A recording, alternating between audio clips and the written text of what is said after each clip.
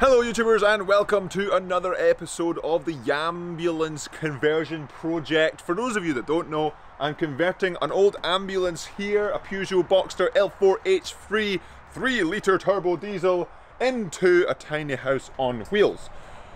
Today's idea is to take cables like these bad boys out of the van, because a lot of those cables are to do with systems that are no longer needed in a house. Like, I don't think, correct me if I'm wrong, I don't think I'll need the defibrillator. I don't think I'll need the oxygen tanks. I mean, they would all be quite fun for a workout, but probably not needed. So I'm going to be basically stripping back a lot of these wires that I don't need, so that it's not very complicated, so that saving some weight, and as well so that things aren't going to cause problems down the line.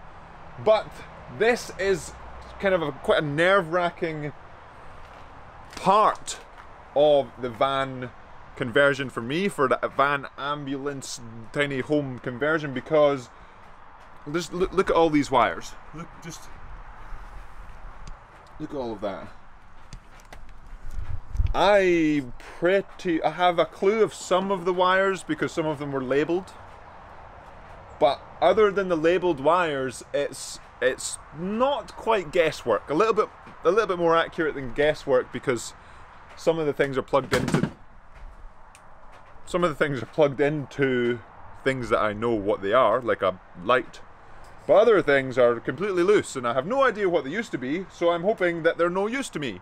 So this could be a ginormous mistake. Fingers crossed it isn't, but the majority of these cables are going to be removed, hopefully for better rather than for worse. So join me in my journey once more, Yam Squad, in attempting to do what I am nowhere near qualified to do, but is always going to be exciting. So let's get to it and see what we end up doing. What I've done already, the battery, or most of the battery things, have been disconnected. So like this ginormous cable, what does that say? Comms battery. So that used to be connected to the communications battery from the, I'm not sure what communications, from the cab to the rear of the ambulance. Then you've got your cables for the hydraulic pump. That's for the suspension and the ramp. Obviously I want to keep my suspension working, so that's going to basically be staying where it is. You've got your diesel heater back there, behind the ramp, behind the hoover there. That's connected, or I've mostly disconnected it, but it's connected to the diesel, so I'm going to keep that roughly in that area. But everything else is going to be cut out. Let me know in the comments below if you have any expertise in van electrics, or car electrics, if you may want to help out. But other than that, let's get to it.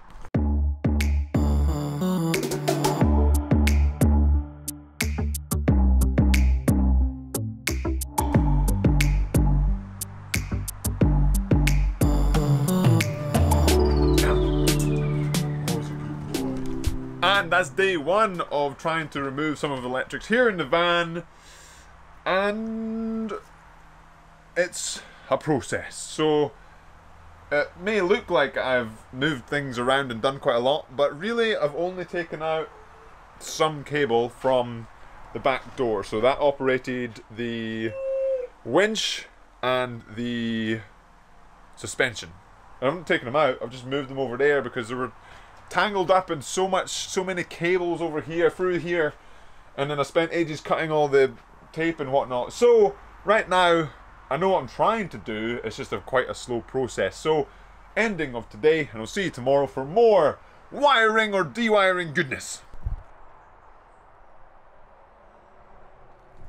And we've made it to day 2 of trying to work out the electrics of a van with no prior qualifications to do so, just a little bit of Google.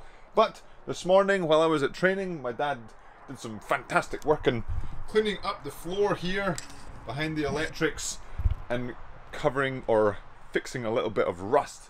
Not too much on the van, so absolutely fantastic. But now we're getting back to the electrics in the van, hopefully making some good progress today, because after yesterday's learning experience of taking the cables and moving the cables around, I think I'm in a better position to do more today, but we'll soon find out. So let's get to live a little time lapse of some lovely cable sorting outing for you.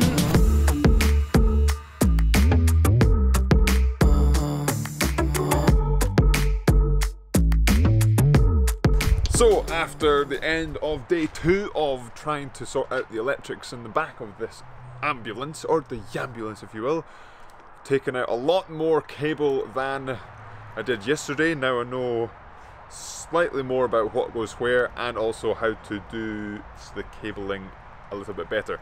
The reason why I'm doing it this way is because some of the cables are spliced into the van, so I don't just want to cut everything out and then trying to figure out what actually was wrong. So if I take out the things I definitely know that are, say for example the lights here, up here, I can sort of know that, okay, that's the lights, and or the winch or the defibrillator or different stereo things that I may not necessarily need, but I can sort of keep the wires up there, and then all of this stuff that's just unnecessary wires, I know that at least this stuff is not needed. It's when we get down to the less and less wires that we get closer and closer to the wires that are spliced in. So fingers crossed for later, but now it's time for some food, because remember, food is fuel, after another wiring session, and then we get back to wiring. So I'll see you for another stage of de-wiring. And welcome to day 865 of removing wires from the Yambulance. Only day 3, but we're getting there. There's much less wires than there were yesterday. Same idea today, just methodically removing pretty much cable by cable to make sure I don't do too much damage. So let's get straight back on to it.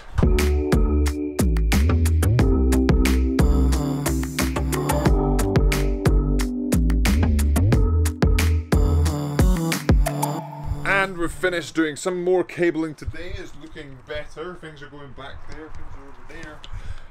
And there was one of the cables here, when I was touching the cable, seemed to be locking and unlocking the van. So this is kind of the danger of what I'm doing with not a lot of experience or expertise. I don't think it was a cable, but it could have been that cable. It might have just been what I was sitting on. Hopefully it was that rather. Oh, it's doing it. Oh, it's something. Dad, it's doing it now.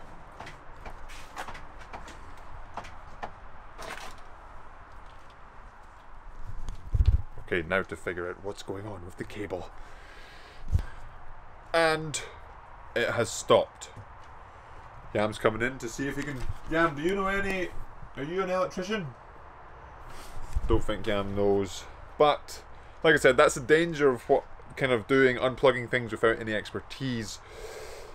I'm trying to basically avoid anything that goes into the van systems and then deal with that later.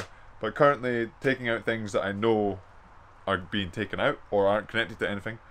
But then obviously I've moved, touched, done something that is connected to the van. But now it's stopped. And this is kind of where the thing about, okay, am I making a mistake about doing this with all the expertise that I have? You could argue, yes, but I like to look at it like I'm learning about the van, if that makes sense. But now back to wiring.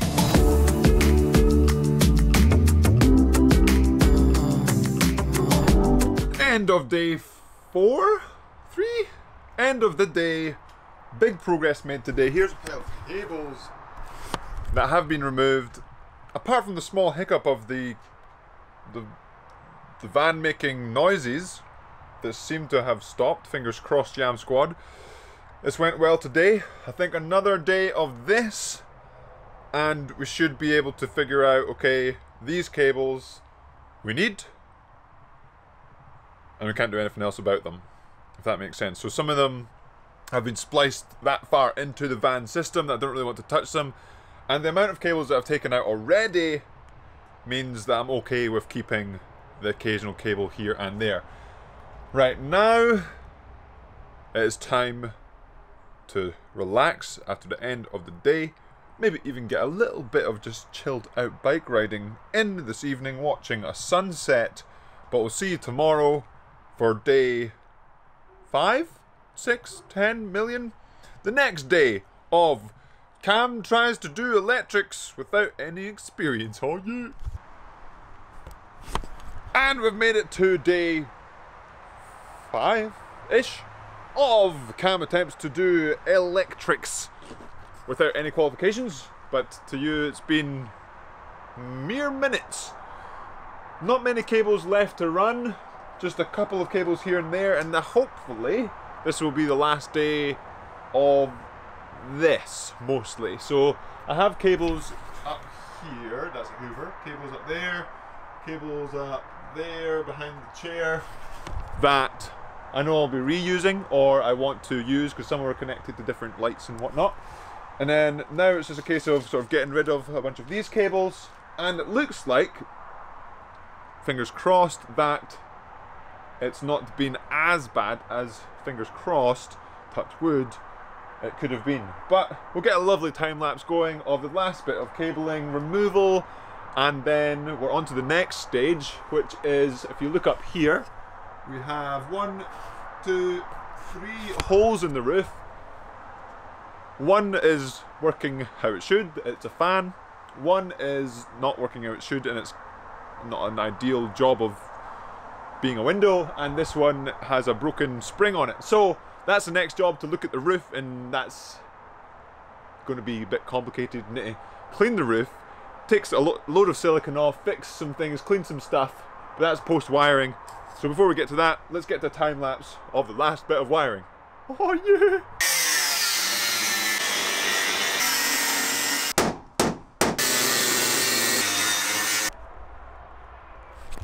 And as you saw, a small change of plan. My dad cut the aluminium panel off so that we can get into the last bit of cabling, because since it was covered up, the sticky stuff that was holding the cables hadn't failed yet, so we couldn't get in to pull them out. So just a couple left.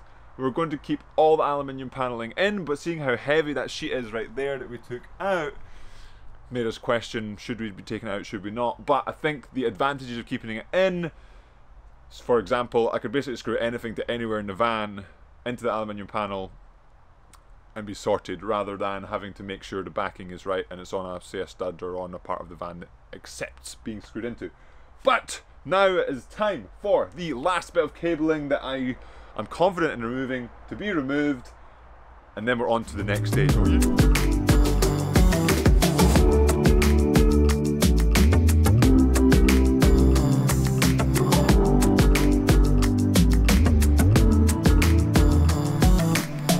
And that is pretty much the electrics complete. These things, so there were four of these, all of these cables attached, then you had your power, then you had your earth wires, and all of them I didn't know what they were attached to, so I had to figure them out.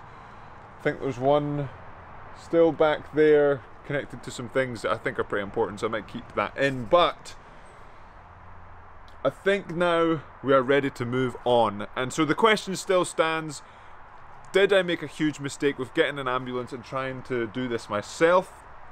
I believe no. I believe it's been a very good learning experience, and I actually really enjoyed just doing this.